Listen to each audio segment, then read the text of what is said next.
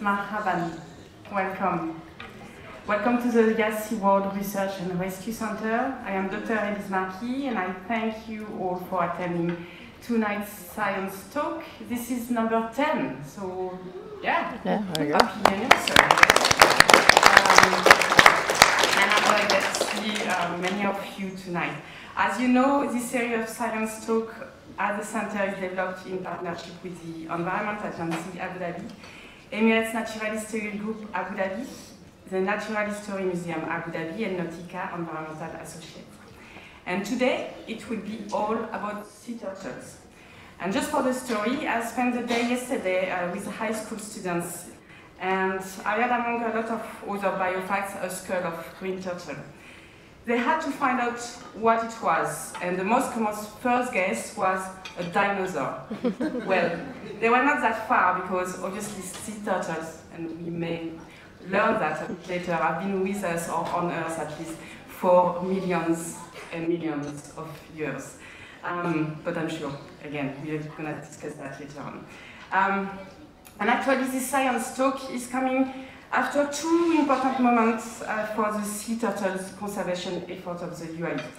This talk is actually the final event, closing the very exciting Marine Turtle Festival organized by the Environment Agency Abu Dhabi, during which 214 turtles were rehabilitated and actually returned to the Gulf last week. And it's also coming just after the celebration of the 20th anniversary of the Dubai Turtle Rehabilitation Project. So, yeah, we are very, very glad that we are just part of this nice moment for the sea turtle of the UAE. Needless to say that I am very honored to both have the EAD and the Dubai Turtle Rehabilitation Project as part of the talk with two amazing sea turtle heroes, Dr. Hint, Anna Mary, and Barbara Langdon. I am very happy as well to have in the room some more sea turtle heroes. I've seen some members from the Sadia Turtle Patrol, and I think they are waiting very patiently to have some sea turtle babies coming out of the nest, so hopefully soon. We will have two talks tonight, and then a panel discussion with our two speakers, and I will have the honor to have our amazing, very own Dr. Clark coming on stage with us to talk about the rehabilitation efforts for sea turtles. As usual, again, we keep the question for the end. We will make sure we have enough time for the questions. And without any further ado, let me welcome Dr. Hint Anna Marie on stage. But first, just to introduce her, I'm very, very proud to have her coming here. Dr. Hint is a marine conservation scientist, and she has been with the Environment Agency Abu Dhabi since 2014, right? She has a PhD in biological sciences from the University of Exeter, and she leads the EAD's marine species program focusing on marine turtles. Hey, this is good because we're going to talk about marine turtles. Dr. Alamari is passionate about biodiversity conservation, and I just actually learned that, but I need to have a copy of it. She is also an author of children's books. So, really, I'm honored to have her on stage. She's been following the center since the beginning because she was here right at the start for the inauguration event with us. So, welcome on stage. Thank you.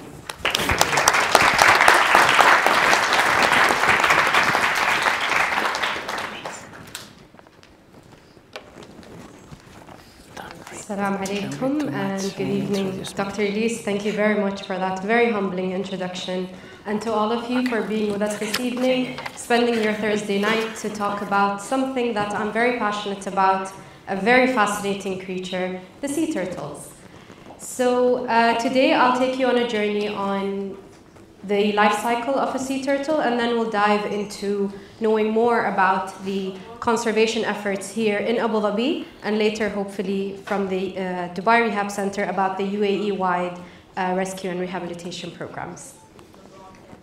So as Dr. Elise mentioned, sea turtles, our ancient mariners, have been navigating the earth Earth's waters for over 100 million years. They've been around since the time of the dinosaurs. And I personally think if sea turtles can talk, they would have been great storytellers to tell us what has happened in the past.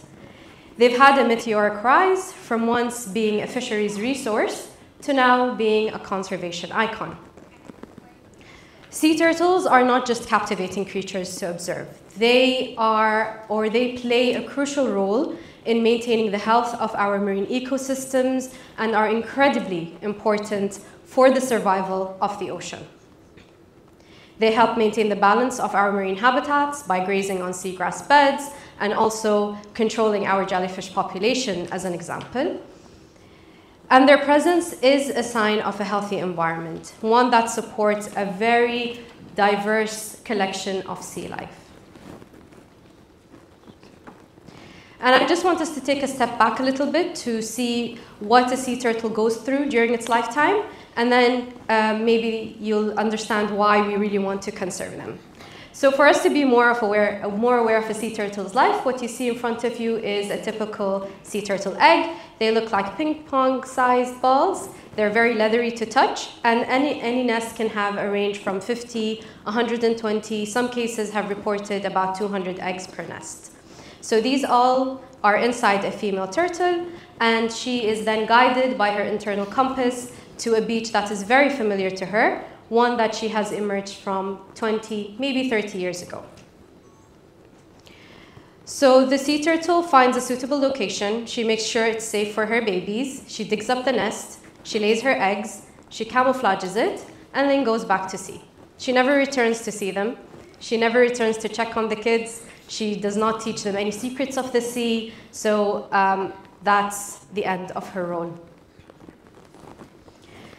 After about 6 weeks, 80% of the eggs will actually hatch. They are now making their way from the nest itself to the sea. And as I mentioned, 80% will only hatch during this phase. From that journey, from the nest to the sea, they face a series of obstacles. One being pitfalls, crabs, gulls, debris, and other threats that sea turtles need to overcome to actually get to the shore. For ones that actually make it to the surf, they trade one set of threats for another. They first face the repelling force of the waves, and then find a whole host of new predators awaiting for them. We have various fish, sharks, dolphins that find them a very yummy treat, and seabirds can also pick them up once they come to the surface for some air.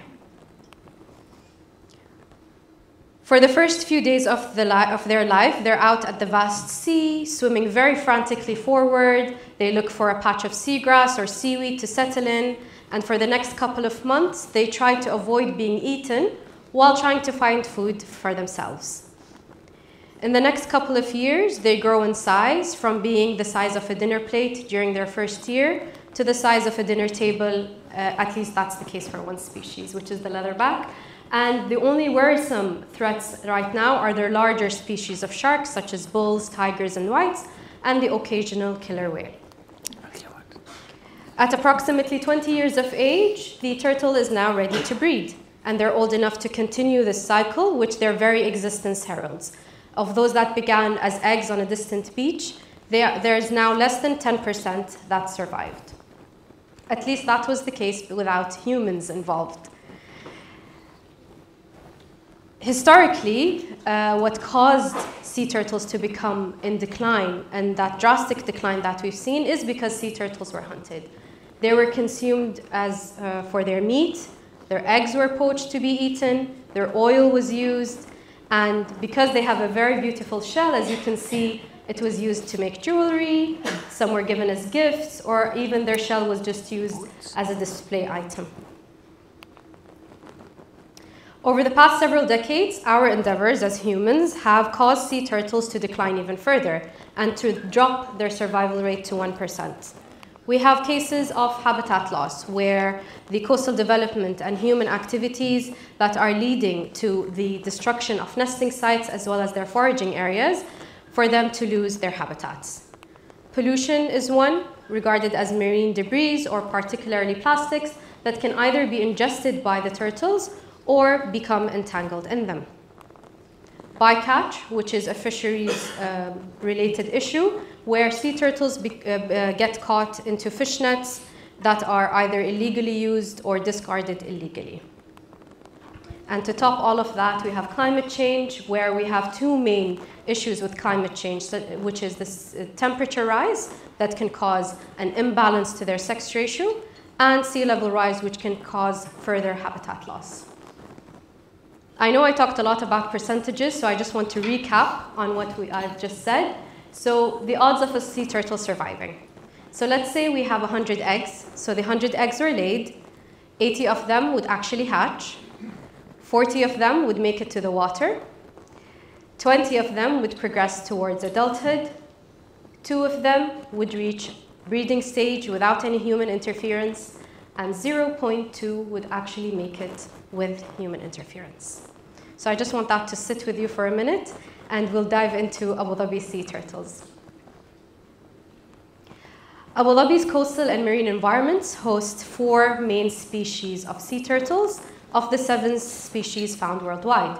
We have the hawksbill turtle, which is classified as critically endangered, the green turtle, which is endangered. We have the loggerhead and olive ridley turtles, which are classified as vulnerable.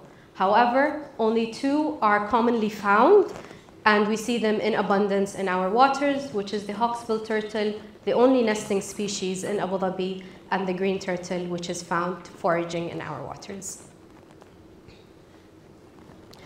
Abu Dhabi has taken steps that are there to protect our marine treasures, and just to highlight some of them, at the top of the list is the laws. So the laws were passed back in 1999, which not only protect sea turtles, but it also protects their habitats, such as coral reefs and seagrass beds.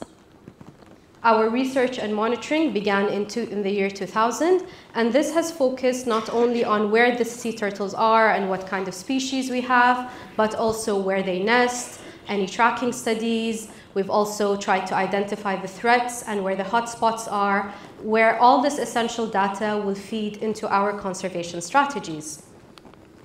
From ongoing research and monitoring, we were able to identify the core nesting areas in Abu Dhabi, and from that we have launched protection measures.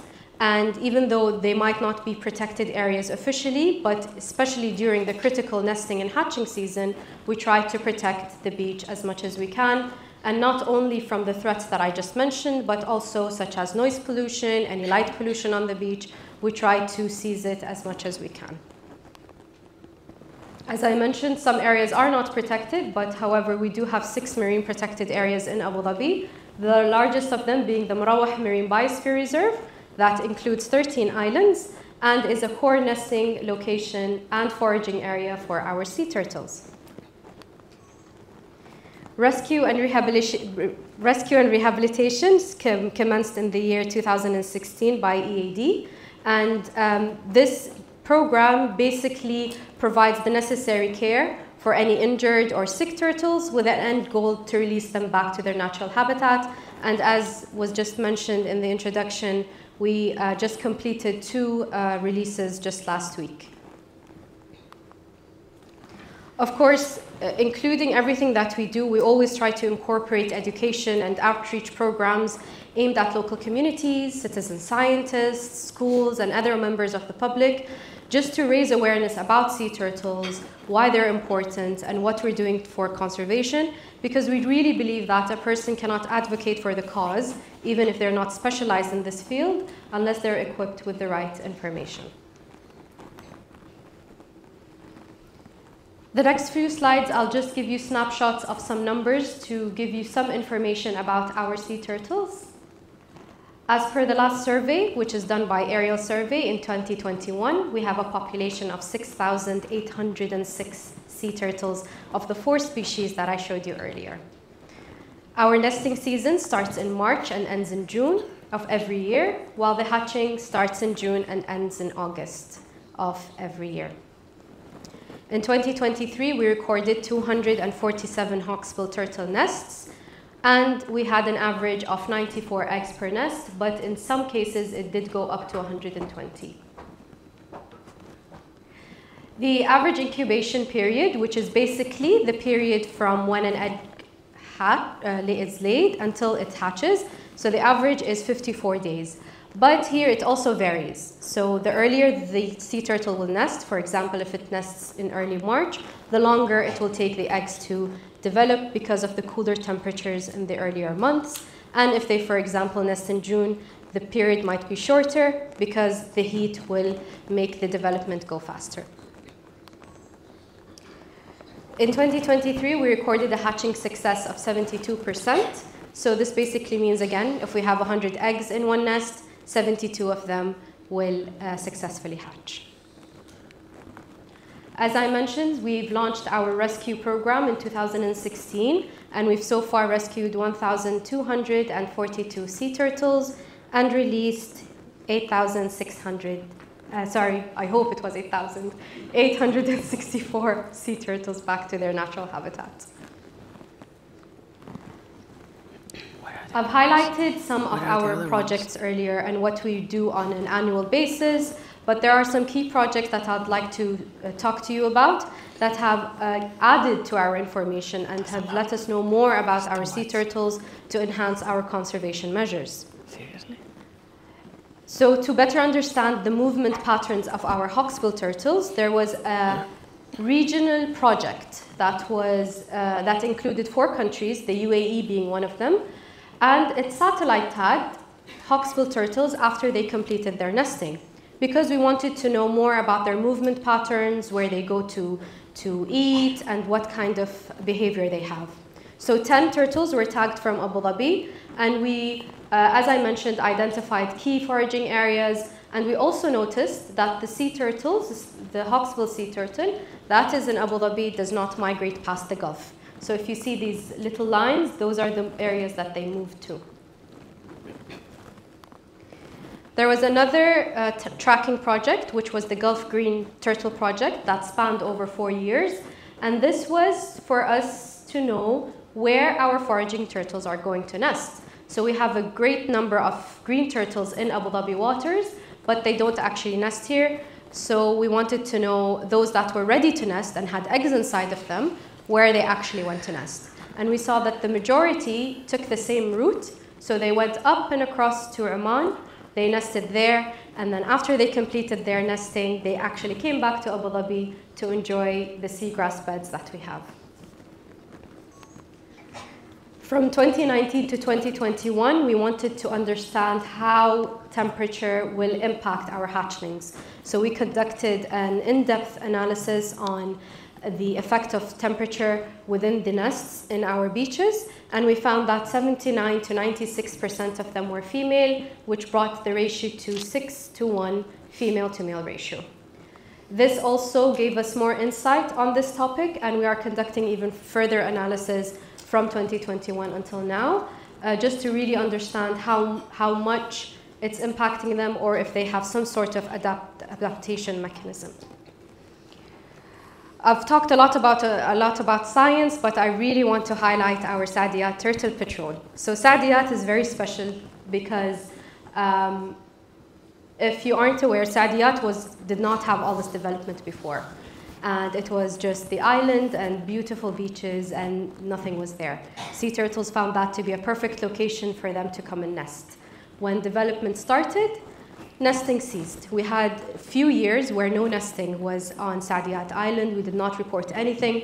And of course, that was mostly due to the construction noise, the light pollution that was there, and the amount of traffic on the beach. After development was completed, the Saadiyat Turtle Patrol was launched by Arabella Willing. If you know her, she is at Emirates Nature at the moment. So she led this group, and she initiated this group, which now consists of more than 90 people, and some of them are here in the crowd. And it's basically, why I wanted to highlight this is because every morning, when I'm also probably sleeping and maybe hitting the snooze button a couple of times, these people are out monitoring the beaches on Saadiyat. They're out patrolling not only to see if there's any nesting, but also to see if there's any issues, anything to report, any mortality, any stranded animals. So they're the first people that can alert us and let us know what's going on. When we spot a sea turtle nest, they are now more than aware of what to do. So really having that community with that passion and dedication to monitor this area every day in the heat is really pleasing for me, and has added a lot to our information to know how Saadiyat is doing after being developed and having all the construction happening. Despite these efforts that we've done, Abu Dhabi sea turtles battle to save the sea turtles is far from over. And we all have a role to play. As I mentioned, you do not have to be a person that specializes in this field to really contribute to the cause. One, you can reduce your plastic waste and avoid using single-use material, because as I mentioned, it can either be ingested or turtles can be entangled in them. You could volunteer in organizations that are dedicated to marine conservation and really help in, for example, as I mentioned, what we just saw with the Saadiyat Turtle Patrol Group. Educate yourself and educate others about the importance of sea turtles and the challenges they face will really help in the cause. And when you're ever out at the beach, I don't think I have to stress on this, but respecting marine life as well as the habitats is key to minimize disturbance. And you can always encourage practices that protect the marine environment and promote sustainable development. So I hope I gave you a bit of insight, and that you now know that sea turtles are a vital part of Abu Dhabi's natural heritage, as well as the global ecosystem. Their collective survival depends on our collective efforts and not just one person. And by supporting conservation initiatives and adopting eco-friendly practices, we can ensure that these magnificent creatures continue to flourish for future generations. And I'd just like to end by this quote, which is something that I resonated with a lot, and I hope you do too. And that's it from me. You can easily scan my QR code that has all my details if you ever want to connect or reach out for any questions or comments. Thank you again for being here.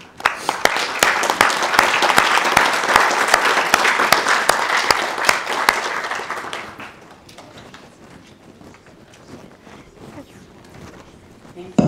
And please remember, keep your question for the end. Thank you. Absolutely beautiful. All right. Second talk of the evening, and I will welcome Barbara on stage.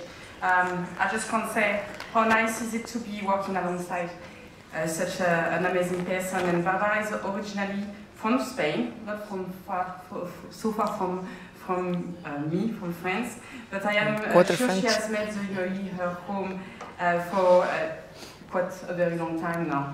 And she's fully caring and acting for the good of its marine environment. She has dedicated her life to rescuing injured turtles along the UAE shores, and she will tell us about that, what she's doing over there at the Dubai Turtle Rehabilitation Project. Thank you. Thank you very much. I am actually quarter French. See? You see? I'm quite mixed. Yeah, I've been here 20 years, and I've done a lot of this and a lot of other things as well. I'm the director of the Dubai Turtle Rehabilitation Project, who has been here, as Alice said, for 20 years. I'm sure that you have seen images like this, maybe in the media, because we've been around for quite a while. And we are the first in the region. No, we are not the only ones in the region, and I'm very happy about this. We are today here in one fantastic marine rehabilitation facility. We started in 2004. And the reason why we started is because Burj Al Arab has the first aquarium, the first sizable aquarium in the region. And so we had the team and we had the facilities to look after these creatures. And in coordination with the Wildlife Protection Office, we started bringing turtles in. And since we started, we have so far rehabilitated and released 2,175 sea turtles from the species that Hind explained before. So as per yesterday. Well, yesterday we released 63 turtles, and we celebrated our 20th anniversary, and we tagged 8 with satellite trackers, so we have so far tagged 86 turtles with satellite transmitters. We do not do this in isolation, so we work from the beginning of the project with the Dubai Central Veterinary Research Lab, and they provide laboratory work for us. And we also work with Sheikh Hamdan, the Crown Prince of Dubai, with his veterinary facilities in Al Asifa Falcon Hospital in the Dubai Central Veterinary Research Lab. Or sorry, Al Asifa Falcon Hospital and the Dubai Falcon Hospital. I don't have a social media team for myself, but our Facebook is quite liked, so we have 16,000 followers. And we have a couple of educational programs, and one of them is the school groups. So we get around 1,700 kids coming every year. And you can visit us every day at 11 a.m. in Jumeirah Al Nasim, where we have educational sessions and the kiddies can help us feeding the turtles. Our objectives are very similar to the rest of the rehabilitation facilities in the country. We rescue, rehabilitate, and release back into the wild, sick, and injured sea turtles. And we educate children, in our case, because we are a hospitality brand, international hotel guests, as well as local, the residents of the UAE about turtle biology and the issues that sea turtles face, which Dr. Hind already explained to you about. So sorry, the image is not very clear now. I don't know what happened there, but we wanted from day one to understand if what we are doing works. And the way to do that is through satellite tracking. So you help a sea turtle, you release it back into the wild, and you're never going to see it again. And so all our turtles are microchipped. So if one comes back to the shore, any of the facilities in the country will let us know. But we use also satellite tracking so that we know that turtles do what they have to do after we release them. And we also can get vital information about their migratory behaviors.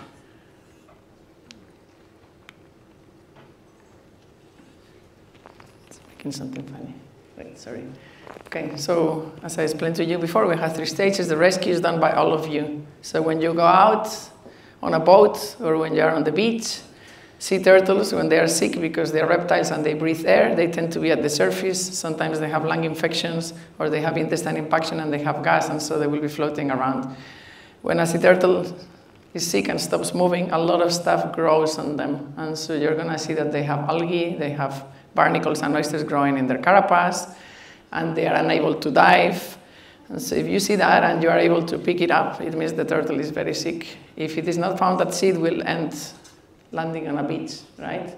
So when you do that, I'm sure Dr. Elise will give you the call line for marine rescue in Abu Dhabi.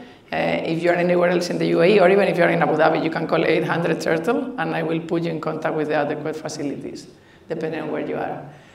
When the turtles come to us, we have the critical care part of the project within Burj Al Arab. In the back of house of the aquarium facilities is where we have our turtle hospital.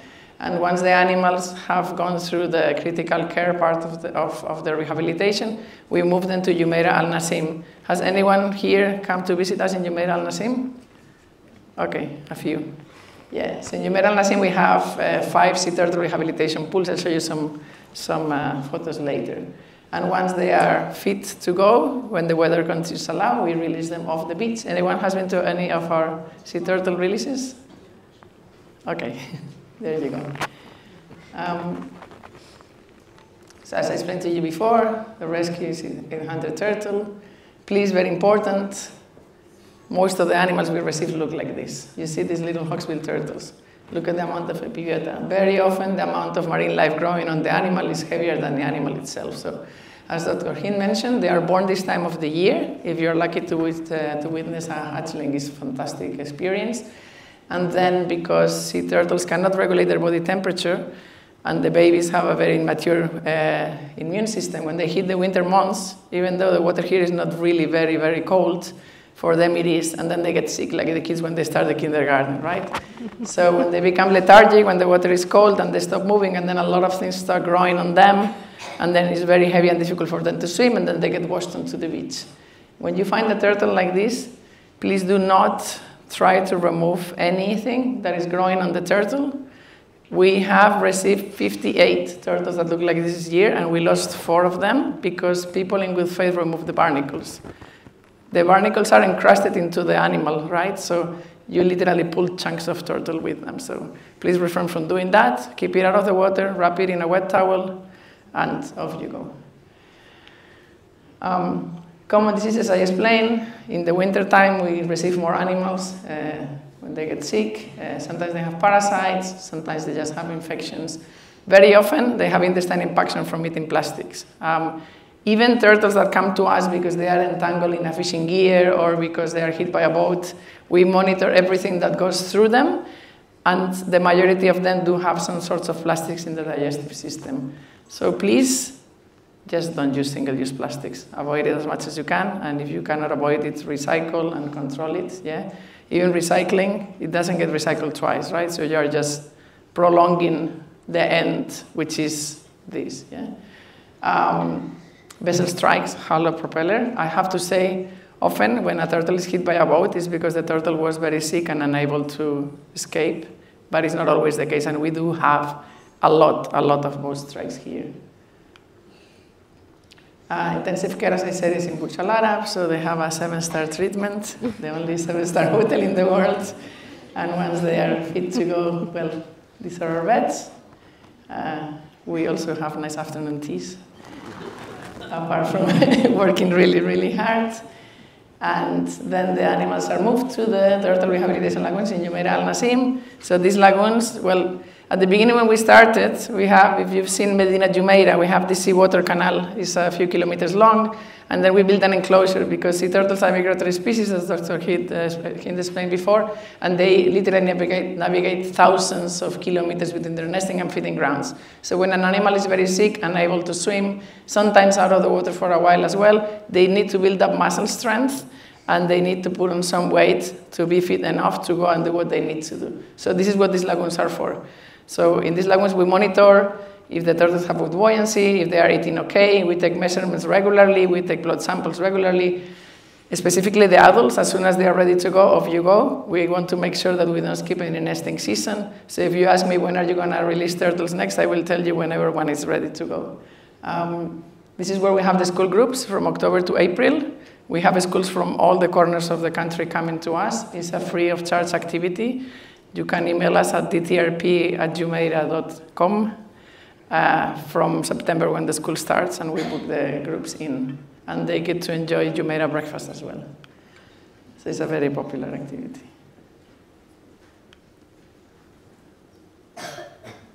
Sorry, it's just... Okay. And then eventually they get to be released. We had a fantastic event yesterday. We often release them just off the beach, just in front of the hotels, basically. But sometimes some animals are quite particular and a bit nervous, and we want to make sure that we don't have any incidents. We cut the marine traffic around the area on the morning of the release, but some of the animals are released by boats. And some of them get released from other areas, depending on where they came from as well.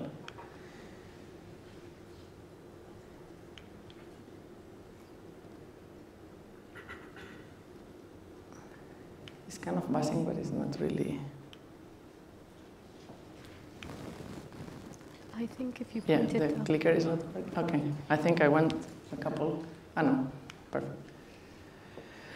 So obviously, with all of this information that we have been acquiring over the years, I think if you point it up. Can you just pass the slide for me, maybe? It's kind of buzzing. I think it's the battery. It buzzes, but it doesn't really do much.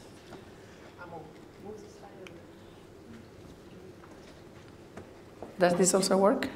This is for the laptop. Okay. Well. Yay. Okay, there you go. So we have written a few papers on satellite tracking and also a few medical journals as well. And this is our record, Diva. She traveled more than 8,000 kilometers in less than 9 months, and she went all the way to the coast of Thailand. So at the time when we recorded this was the longest trip for a green turtle ever recorded, and the first time a turtle has gone from here to the Southeast Asia. It's fantastic. She's quite famous. Yeah, can you just pass the slide for me, please, because it's not really working. So we don't do this in isolation. Yes, we started looking after animals from all the country, but obviously we need the cooperation from all the different authorities, so we have been working very closely with Abu Dhabi Environment Agency from day one. They had to do a lot of drives from Abu Dhabi to Dubai to bring turtles, obviously with Dubai municipality as well. We have an MOU with Fujairah Environment Authority, so we do turtle rehabilitation for them, but we also help them with ecosystem restoration and some research. And of course, the wonderful SeaWorld Research and Rescue Center, because they do have the best marine hospital facility in the world, and so for difficult cases, here they are. Some examples, right? So I like to talk about Leia. Leia is a female hawksbill, adult hawksbill turtle, and she was found stranded on the beach with injury on her neck in the middle of the nesting season. So we took her in. The wound was actually kind of closing, and we took some blood samples, and she was fine, and she had wood buoyancy, and we just released her after 5 days. Yeah, we decided, okay, it's the nesting season, she looks fine. I don't know why she got stranded, and the injury is closing, and so there you go. 2 weeks later, she was nesting. So very important to make sure, specifically adults, they are endangered creatures. In the case of hawksbills, critically endangered. We need to let them do what they have to do. Jumeirah, this is very similar to your maps, right? So Jumeirah is a male green turtle. We released him, he went straight to Ras Al Had, Ras Al Jin's area in Oman, which is a green turtle nesting site. He spent a month there, guess doing what? And then he moved to Masira Island, which is another nesting site, and then he spent there 4 months, and then we lost signal. Yeah, so these are the stories that makes us happy, that, you know, when we let them go, we can still know where they go and that they are doing fine. And this animal was a very difficult case to treat, and he spent a year with us. And we know that he has produced a lot of babies, and that obviously makes us very happy and very proud as well. And this is the first time that an olive ridley has been tagged in this region. This is the one we released from a boat. She was very sensitive, and she was kind of getting sick again when she was nervous, and so we had to be very careful with her, keep her in a lagoon on her own, not much disturbance. And then we released her best time of the year. We all like April here, yeah? Sunny, water starts to warm up a little bit. And then she went all the way to the olive ridley nesting sites in India. Oh, and if you don't know him, just Google Turtle Sheikh. This is Sheikh Fahim Al-Qasimi. He's our turtle ambassador, and he's a free diver. He's actually a diplomat from Sharjah royal family. And he started getting involved with the project 3 years ago because he was diving on an offshore island from Sharjah, and he found a sea turtle that was not able to swim because of a fishing line. And he cut the line, rescued the turtle, called Sharjah authorities. They told him, take it to Jumeirah, and then he came to visit the turtle pretty much every week, and then he helped us release it and shared a few tears. And since then, he's actually very, very involved with the project, and he's the one that set up the 800 turtle line. And this is another of the turtles that we released. So as Dr. Hind explained before, some of them stay in the Gulf. We also monitor water temperature preferences. In the case of this loggerhead, she was released in October. And October, the weather starts cooling, but the water is still quite warm. So the water was around 30, 31 degrees, and she didn't like it very much. Within 6 days, she was in Iran, in deeper, cooler waters, yeah? And then she spent a while there. Then when the water started cooling, she went around, she came to Qatar, and then started getting a bit hot, and then she moved again, and so that's what they do. Oh, that was fast. And this is Farah, so this is Sheikh Fahim turtle. And this helps us showing Dr. Hind how good her marine protected areas are. So as soon as we release turtles, they go and they just do pit stops in the marine protected areas where they have a lot of seagrass and they have a lot of food and they are respected. And you can see all those red big areas. Those are the areas that are protected. And I believe that sea turtle tracking data also helps authorities making decisions of what areas are important for these animals. And that's it for us. Thank you for being here.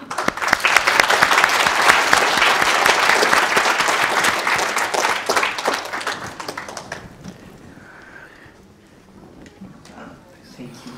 All right, actually, I will ask to move the chairs, and I will ask you to come back on stage. We're going to start. Do we have okay, time for I went over time, didn't I? Everything to be installed, and I will just introduce Dr. Clark. Dr. Clark, yes. Yeah, come on. we should go. I'm very pleased to welcome on stage, obviously, someone who has been a very dear colleague of mine for 3 years now.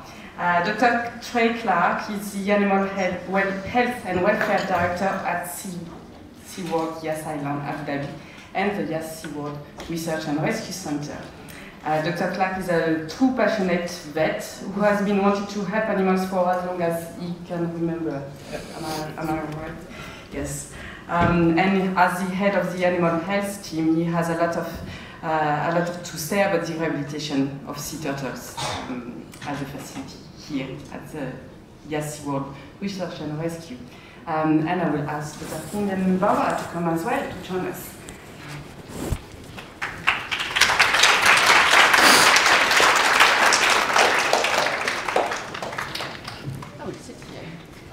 For change.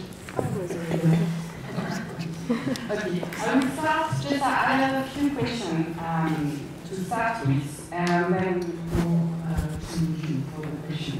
But then, I just wanted to maybe ask a bit more details about the operation, the rescue operation, to every one of you. And actually for Dr. King, could you tell us who are the people who are calling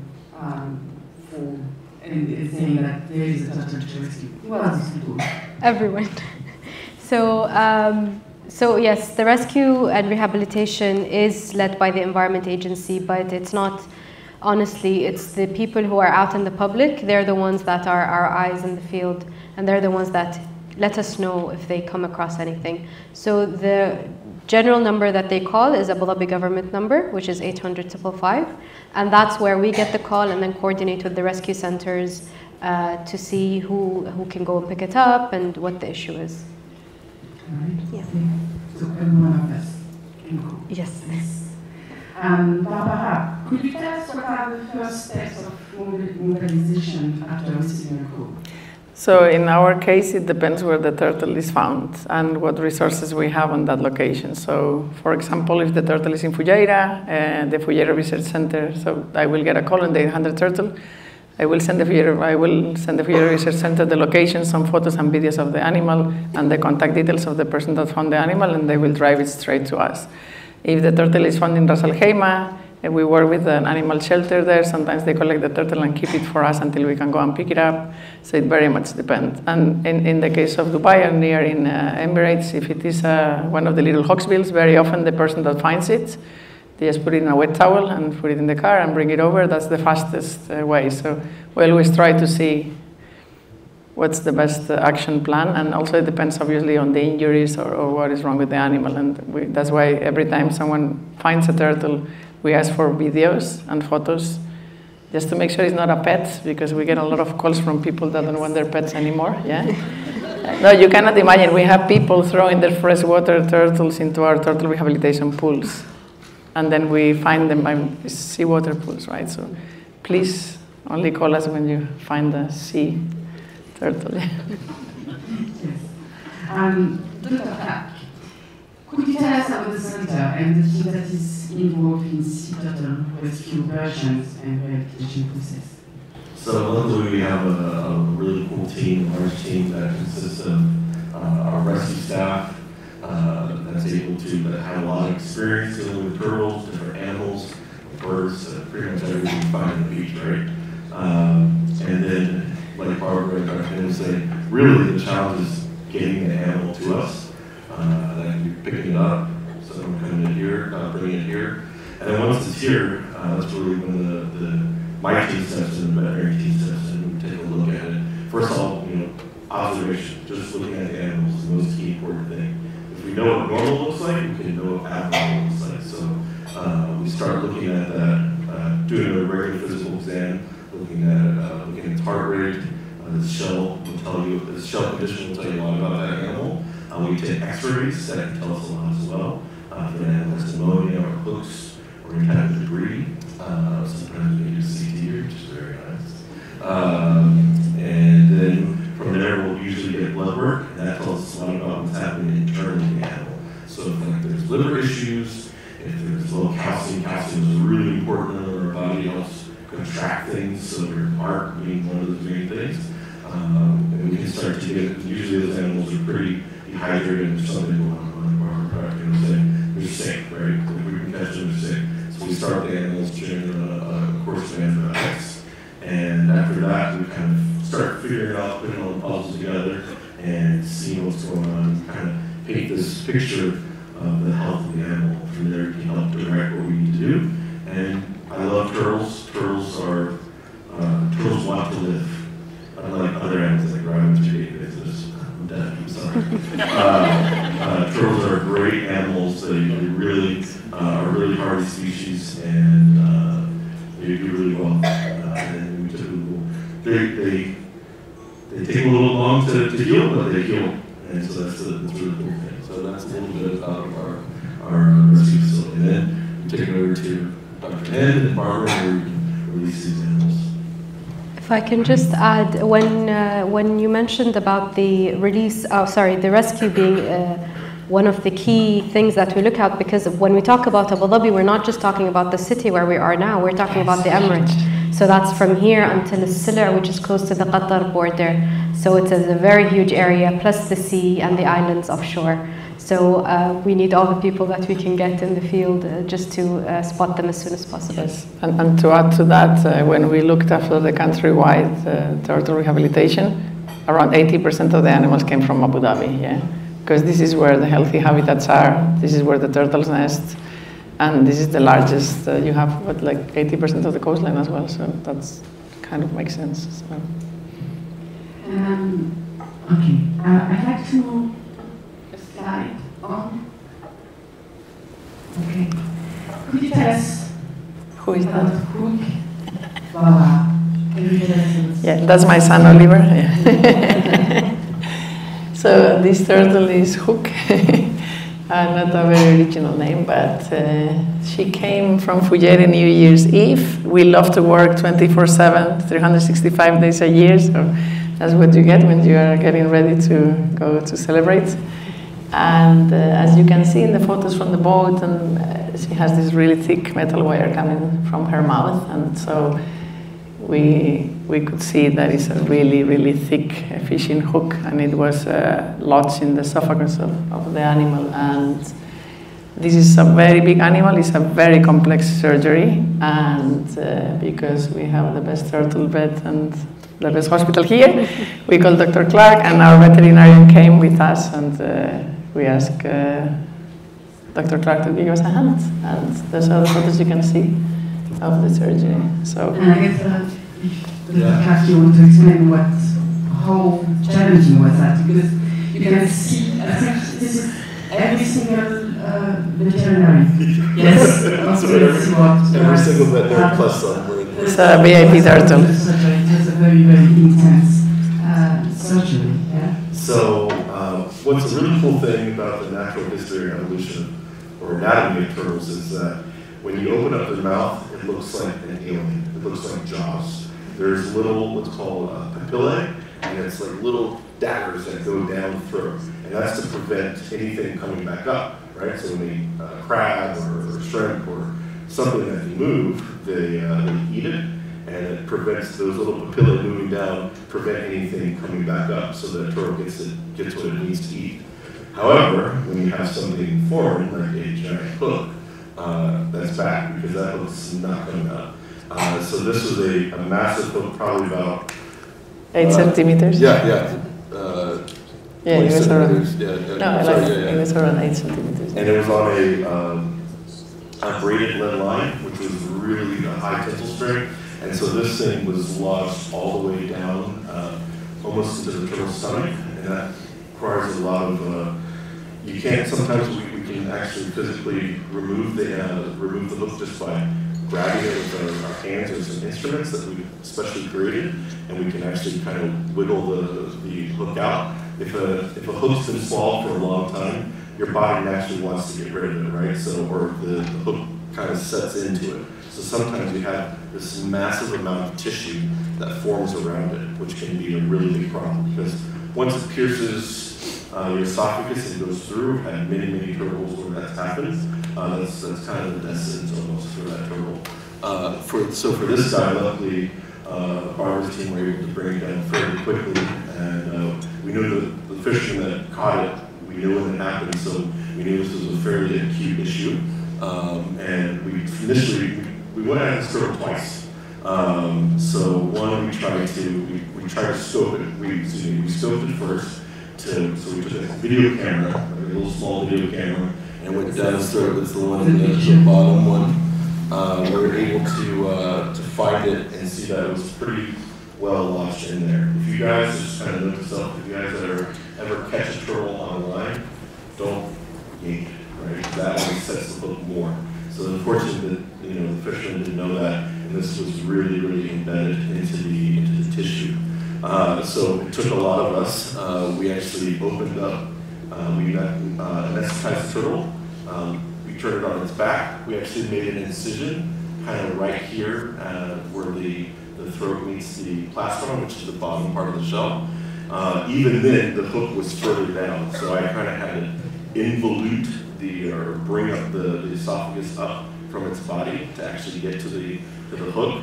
And once we had it, we had to hold on for dear life because that hook was trying to get back down into its natural position.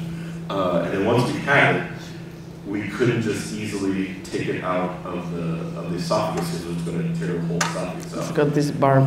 Yeah, it was barbed too. You guys can kind of see on the bottom. It was a pretty thick barb. So in zoo medicine, we have to, I call it, Americans get this, but we MacGyver the hell out of stuff, right? So there's nothing in the world that they make specifically for sea turtle surgery. Nothing. So we have to come up with a lot of different things. We actually took a clean Dremel. We kind of isolated it from the tissues, and we Dremeled a part of the hook off. So we took it, if you guys can see the bottom, we made it into two pieces. So we took the big part of the hook out, and then we're able to kind of go in surgically, make a little bigger hole, and actually find that barb out. So that took, what, it was like almost 2 hours? 4 veterinary surgeons, 4 hours, yeah. And then it took like 3 hours for her to wake up after the surgery. Yeah. They like to sleep. So. You have to put Humpty Dumpty back together again, right? So now you have all those papillae that are meant to keep things in are now working against you. So we have to do multiple sutures, many sutures, because what you don't want to do, you just create a giant hole in the turtle's neck. Not a good thing, right? And you want to make sure it stays closed because if the turtle eats, you don't want to just flop it back out. It's not good. We've got there. And so we're able to suture back up, and like turtles do everything very slow. So 3 hours later, animal was able to wake up, and Barbara took it back to her team, who did an amazing job rehabbing this turtle. They were able to feed it, which is a testament to itself. And she was released yesterday with a satellite tracker. and Dr. Chris didn't come. He was very busy. And she's this morning she was somewhere around the world islands. So we're gonna see where it goes. I'll send you the link to the map so that you can see where it's hopefully I can find many more birds. And this is my weekend, so my kids are kind of turtle rescuers because I'm sure that you also know, Dr. Hint. We find more turtles in the winter months, and we find more turtles in the weekends. Do we find more turtles in the weekends because they like to go to the beach? No, it's because you go to the beach, and that's when you find them, right? So specifically, please, after a storm, if the sea is rough, that's when they land on the beach, right? So stormy day, you have nothing to do, go for a walk, and there are times of the year where it's actually quite good chances that you're going to find a little hawksbill stranded on the beach. Yeah? We have people that have rescued turtles 3 years in a row, so big chances. And if you find it in Dubai, we will invite you to release it. So there you go. That's a plus. I think we have a question from the public now. So if we have the first question, and you can start here. Yes. Sorry. Can we have a microphone?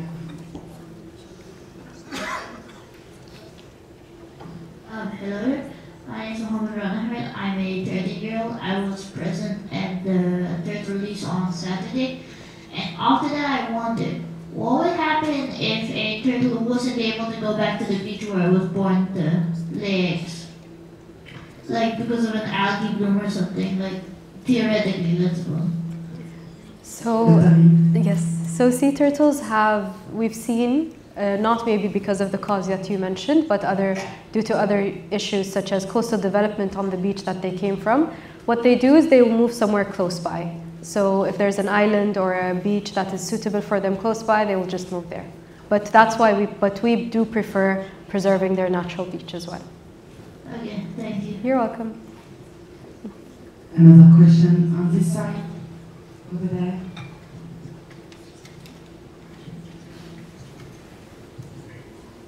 So my question is like sea turtles. I've heard that people have found nurdles in their stomachs. So why do they eat the nurdles? This is a very good question. Why would a turtle eat plastic?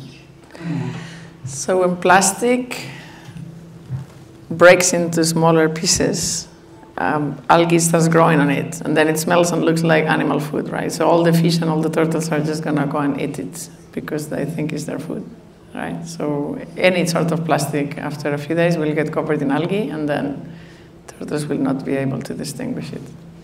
And a lot of sea turtles have jellyfish on their menu, and if you put a jellyfish and a plastic bag next to each other, it's very hard to tell the difference. So a lot of turtles eat floating plastic bags because they think it's jellyfish.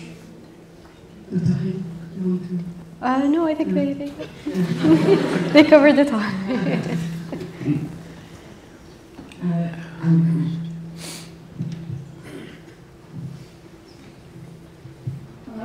Hello, my name is Sarah. I'm a fresh graduate, actually. I studied environmental health management, and I was just wondering what are like challenges you guys have faced and how was it overcome? Sorry, did you get that? I didn't get that. Sorry. What are the challenges that you have faced while rehabilitating the turtles, and how would you overcome these challenges? Do you do that back? Would you like to start? What made changes? I can give you a list. I will talk about the medicine field because these ladies do amazing job on the natural history side. Yes, there's been many challenges with turtles that, I've been lucky enough, fortunate enough to do many different turtles from all over the world. And I've seen some very interesting cases, turtles that have been eaten half by sharks that still want to live, and turtles that have been hit by boats and actually have a hole in their head. And so some of the challenge that we face is, trying to heal that one lesion or the major problem, and then once again you have to remember those major problems. Your body's connected, so everything has a cause and effect. So one problem is solved, another problem happens. So trying to work past those, you have to be very creative in our field, both on the rehab side and now you have a turtle that is healing on the mend. How do you feed that turtle? How do you give them access to water? So these are we get a lot of challenges in the rehabilitation process, but we overcome that by being very creative, making things that, using bed pillows to be pillows for turtle during recovery, having little noodles for floats. We come up with some crazy stuff, but it's all in the help for the turtle. So that's my answer to that question. From the rescue point of view, I would say the challenge is awareness. We work very hard trying to educate everyone about what to do, how to spot a sick turtle, but also what to do when they find one. And the UAE is a beautiful country where population changes quite a bit, and so you train all the lifeguards in the city, and then the next year you have a different team, and then they will remove the barnacles and throw the turtle back into the sea, or be able to reach the fisherman, be able to reach the authorities, be able to reach all the power plants, and make everyone understand that we're here to help. And so we need every one of you to help us with this awareness, because it's an ongoing, we can never stop, right? So I know that there is many turtles there that are not getting help just because either people don't recognize that they need help, or because they don't know what to do, or because they, in good faith, do the wrong thing, right? So you know what to do, 800-555, Yes. right? And 800 turtle, so there you go. Yes, just to add to your awareness point, of course, like I mentioned, because we cover a very huge area, so having everyone know what to do and how to act and how to take care of it until the rescue team either arrives or is delivered to the rescue centers.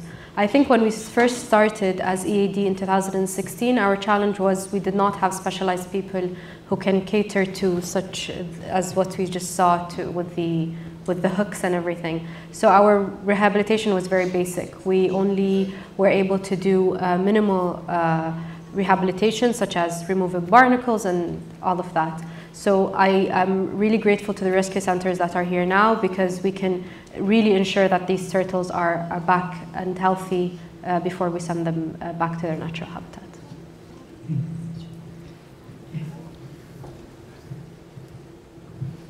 Hi, thank you for the great talk. We really enjoyed everything.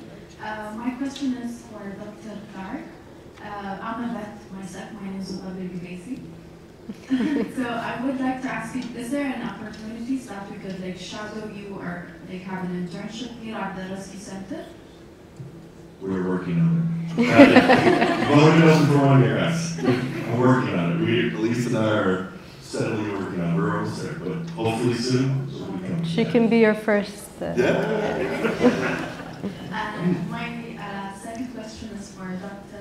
Han. First of all, I'm so proud of you. Thank for you. being an Emirati and a great figure that loves what you do. Thank I you. can see myself in you, so I'm so proud of you. Thank you so much. And probably in Dubai, do you guys fight for turtles? Do we fight for turtles in the border? No, we don't fight. I mean, think the quick answer is there is so many sick turtles, yes. honestly. And so, you know, as I said before, 80% of the turtles we received in the past were from Abu Dhabi, but some years we were having 350, 370 animals in a year. That's really a lot for my team, so we did what we could, but it's actually a lot. So it's actually a very good thing that there is more facilities in the country. Yes. Thank you guys. You're welcome. Thank you. And the back over there. Thank you so much. That was really great talk. I'm Farheen Khanna, and fortunately I did my PhD in marine turtles with GIS and techniques. Oh, wow. So, yeah. So I have been gone through with lots of 30 years data and all. My question is that are you actually collaborating with the international, on international level particularly, because these are the foraging species we have, and they are, most of the air they are around the other beaches and seas where the other countries are responsible for their health and care as well.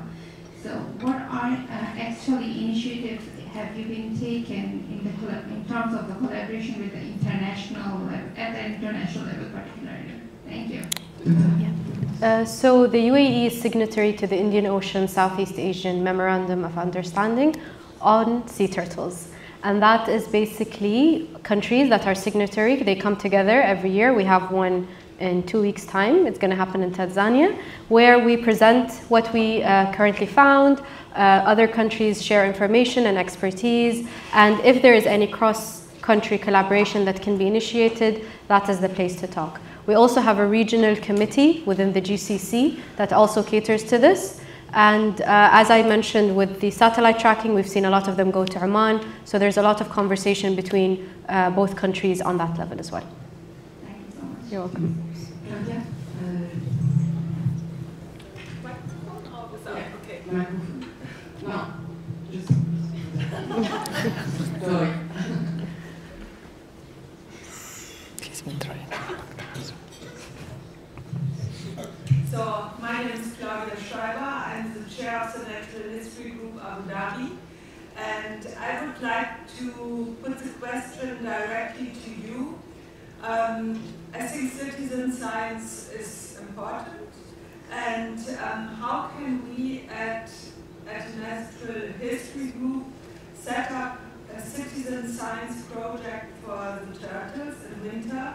As far as I know, we have in the winter the juvenile hawksbill turtles that are badly affected and often collected by people because they are full of barnacles, so with underlying diseases.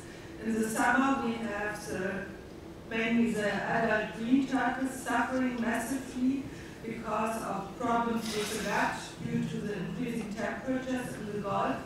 And I think we have a couple of people that go out with the boat, that monitor the beaches, and I find the only point where citizen scientists actually get involved is the monitoring of the turtle nests. And I would appreciate when we could discuss maybe together to create a more advanced program. For example, we found last winter on one of the islands a dead turtle, just a skeleton remaining, but we could still see there was a fish hook in one of the flippers. So I think all these cases should be acknowledged, and so it would be, I think, good when we as a natural history group could do something together with you, and we will try also to involve a little bit Sorbonne University and Czech students, everyone who's out with a boat to do things like this, not only for the birds like we did before. So maybe you have ideas how we can cooperate and include all members to this. Definitely. So just to mention again, what we have on Saadiyat as an example, we can consider it as a pilot program because that's where it started and that's where we have something going on. And even though they monitor turtle nests, it's not the only thing that they do. They also monitor for any strandings, they monitor for any mortality, and they know how to report it. Volunteer members, especially the team leads, have been trained on how to excavate the nests, to do the hatching success as well, how to relocate nests. So it's not just the walk on the beach that is for the turtle nest monitoring. So something similar can be replicated anywhere else, because I personally see that as a successful program and can be incorporated anywhere across Abu Dhabi Emirate. Yeah, so maybe we should discuss Definitely. this a little bit. Yes, Yeah. definitely. Okay, I'll take 2 more. Oh my God, I'm sorry. He's been raising his hand for One here and then we go to the back.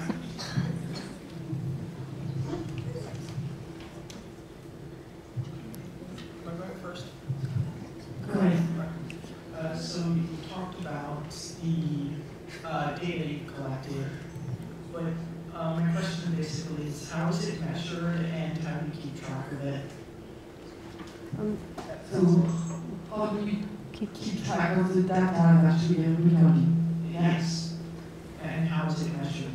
How is it measured? So do you have any data sets? Yes, so our data sets go back to the year 2000. That's when we initiated our sea turtle program, and this includes where we found nests, how many have hatched, the exact pin locations of the nests, if there has been any changes, what other things we've monitored in terms of changes in vegetation in the area. So our data does go back to the year 2000.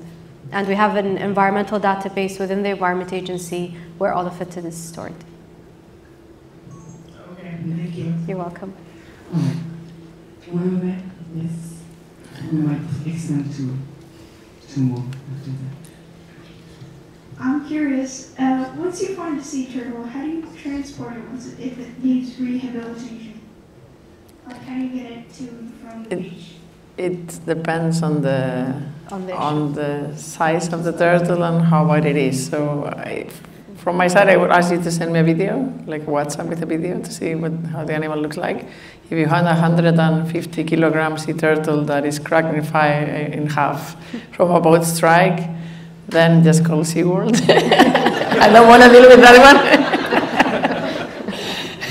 No, if it is a small turtle that is breathing okay, and it's okay, I would ask you to put it in a wet towel, and if you can come and bring it, then it would be a tremendous help, because you save half of the time by us not having to go. If it is a large animal, or if it is in a very bad shape, then we will just go and collect it, and then we will transport it for you. But very, very important, keep them out of the water, keep them cool, don't put them in the sun in a very hot place. Wrap them in a wet towel, something like that. If you put water, it has to be below the nostrils. Very sick turtles, sometimes they cannot lift the head properly to breathe. And so, especially if you put them in a bucket of water and you're driving, the turtle can just not breathe. Same with a sea snake, correct? So that's kind of important to remember that reptiles breathe air, yeah. All right. I had a question over there. Yes? There is another question over there. No?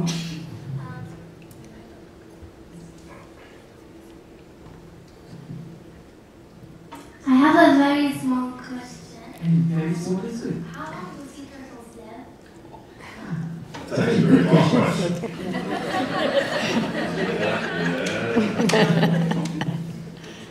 No, you're the... Sea turtles live a long time, and to be honest, we are just now starting to crack the surface of how actually long they live. The amount of time that we've been studying doesn't equate how long they actually live. So we estimate, you guys see the movie Finding Nemo, 100 years is not far off from how long they live. And there's lots of studies that can look at an animal dies or strands or dies, so we can look at the humerus bone, and just kind of like the rings of a tree, that can sometimes give us a small indication. Doesn't mean it's accurate, but it can give us a small indication of actually how old that turtle is. But 100 is definitely, if you sexually mature at 20 years old, you pretty much are going to have a long life. It's very difficult because they don't get wrinkles and they don't lose teeth. So we need people like Dr. Tres to find out how old they are. I wouldn't be able to tell you. From the size, yes, but they reach a certain size and then I get lost. So. All right, I have one question here.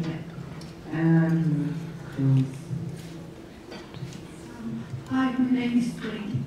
I'm on with the health problems that you said. It can be pneumonia, fishing hook, or plastic, or trauma. Which one requires more? You are assisting as a veterinarian.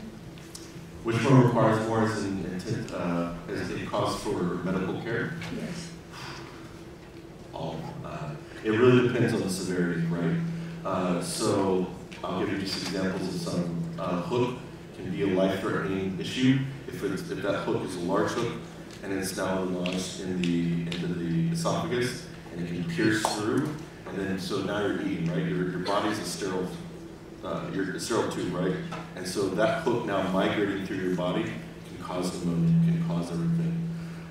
Plastic obviously is more intrusive for smaller animals, just because their gut is not as formed, it's not as large. The lumen of their gut can't pass as much. However, adult animals can be very resilient. We've had turtles where they've unfortunately eaten the exhibit furniture that they're not supposed to, and they still are able to pass them completely. Where we've had other animals that have, small in quantity, a large amount, and that then will block the intestinal tract. So the majority of our patients come with fishing hook problem? Depends on. It depends on the place in the UAE. So we would get a lot from Fujairah, for example, but then in Dubai there is not so much fishing, and they use different types of hooks as well. So depends on the area. And depends on the species of turtles as well. So these cases with the large hooks, we will be mostly the lower heads. It will not be so much a green turtle. But we do get a lot of intestine impaction in green turtles because there is like plastic threads entangled with the seagrass, and it all creates like a hard mass. And the turtle will absorb all the water from that, and it becomes like a solid that cannot pass through. And for us, there are very severe cases that is very difficult to treat, but a lot of the turtles that eat plastic, because turtles are so resilient, by the time they land on the beach, they may have spent several months without taking in any foods. And they are really emaciated, and sometimes they already have necrotic tissue in the intestine, and often there is not much we can do, unfortunately. So. I'll answer that with, sometimes it's a seasonality thing too. Yes. So in the winter months, we're going to see cold-stunned turtles, right? So turtles that are malnourished, they're too cold, they can't metabolize, and those animals are going to have pneumonia. Versus summertime, we're going to see higher activity of humans out in the water, fishing, things like that. So it's actually more of a seasonality thing than versus what's our most common. All right. Thank you. I think we're going to close the question here because we have to stay much longer. Our speakers will stay a bit longer, so if you have a question that you want to ask them, come over. Thank you for coming. This was a very, very nice evening. Thank you. Thanks, Alice. Thank you for coming and for accepting speakers for us tonight and tell us a bit more about you. Amazing efforts of the rescue rehabilitation. Thank you for that first, and thank you for speaking about it. Next time, it's in the 4th of July, on the 4th of July, so in the 3 weeks' time, I think. And we will talk about reptiles still, but with reptile from the desert.